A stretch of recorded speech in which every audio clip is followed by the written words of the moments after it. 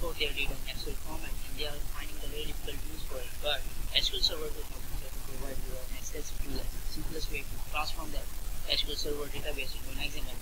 Let us see how it is performed. Okay, first we have to start an SQL Server. SQL Server Manager. So we have wait. Okay, it's on the screen now. Now I'm also waiting a little because it's very heavy, sometimes because of the shape. This is the password and I have to SQL Server. Okay, I already created a database with name database, and this database has contained the account table. So let us start from the SQL query. How we perform the query over it? Right click, new.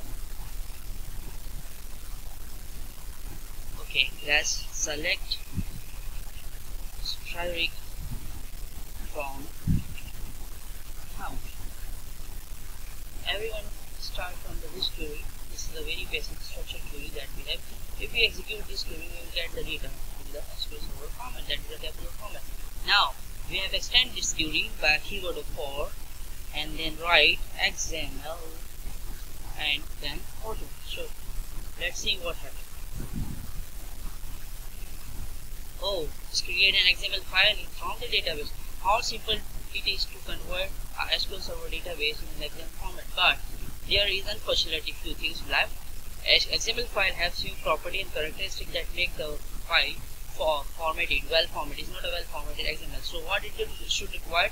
It should require a root element. So if we introduce a root element in it, we use a word root like comma single quote start the data. Okay, that is UBL data. It's the bank data. Yes, UBL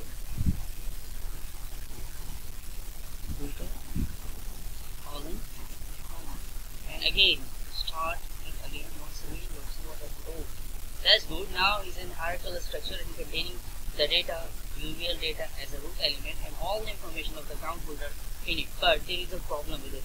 This is a very complex type data structure, and XML is very simplified.